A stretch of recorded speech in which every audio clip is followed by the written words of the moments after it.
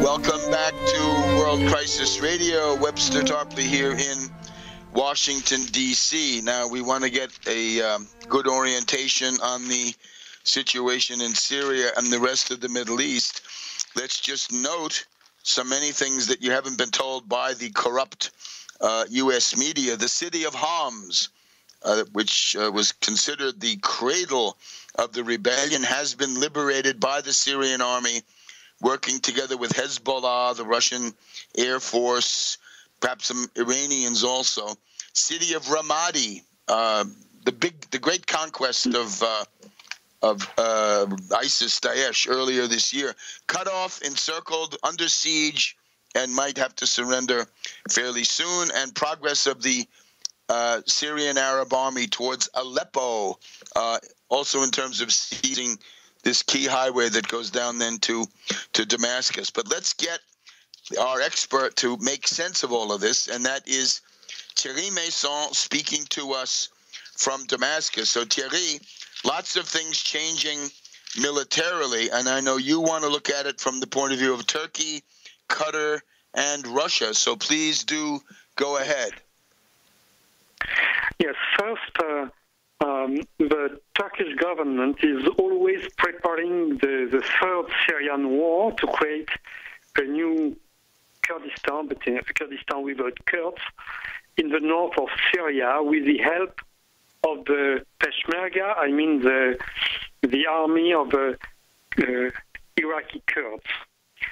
And to do that, the government of Turkey deployed 1,000 of soldiers in Iraq to train the Peshmerga, the Iraqi Kurds, and they give them a lot of tanks and a lot of weapons. Of course, this was discovered by the Iraqi government, who asked to the Turkish to withdraw from their territory, and Ahmed Davutoglu, which is now the Prime Minister of Turkey, answer with a lot of arrogance, saying that they enter in Iraq with the authorization of the government of Baghdad, and they don't want to go out because they are helping their friends from the Kurdish government inside in the district of Iraq. And outrageous. Baghdad decide to inform the Security Council of the United Nations, and we will see what will happen now. At the same time, the Qatar government tried to organize a false flag operation to accuse Russia to destroy some equipment from the Syrian army. So that's why the Defense Ministry of Qatar buy some Russian bombs in Ukraine. They did this 2 months ago, but they need time to transfer these weapons in Syria. They use planes from the coalition, probably Qatari planes, but it's not sure. But some planes from the coalition, and they bomb a Syrian army building in near Deir ez-Zor at the north of Syria. They kill 3 Syrian soldiers and they wounded 24. And of course they use this Russian bombs so they can say that they are not implied. They said it was an error from the Russian army and not an attack from the coalition. Unfortunately for them,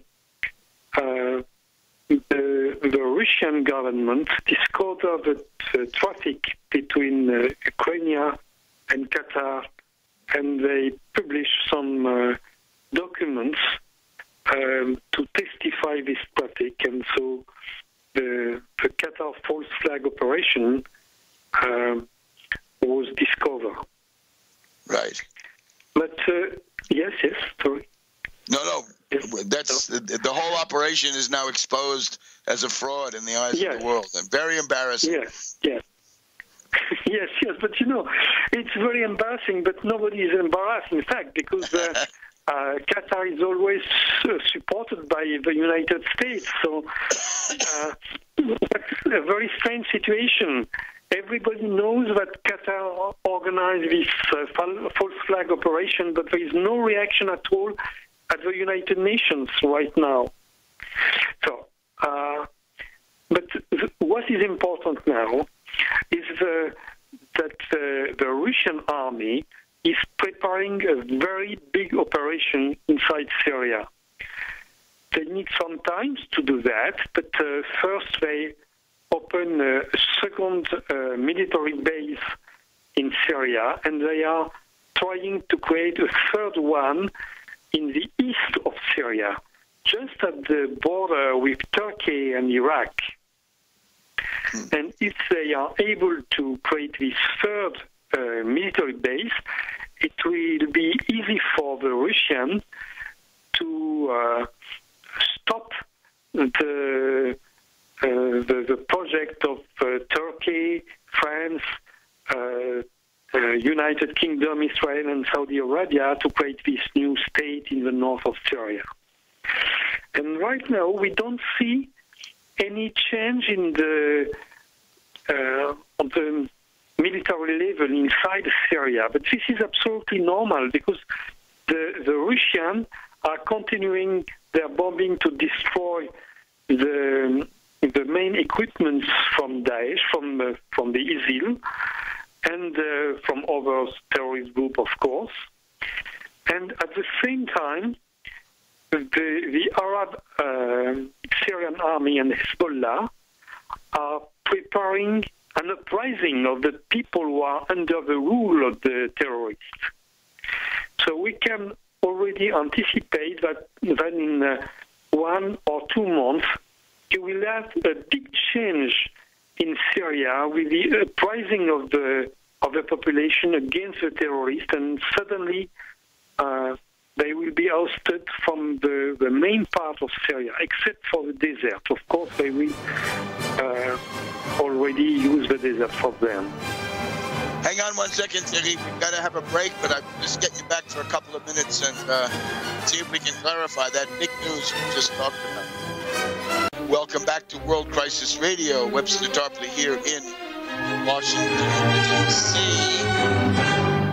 And we're on the line with Thierry Maison from Damascus, Syria, the only Western correspondent continuously in the Syrian capital since all this started back in, one particular, he's been there since October, November of 2011. Now, Thierry, that is big news.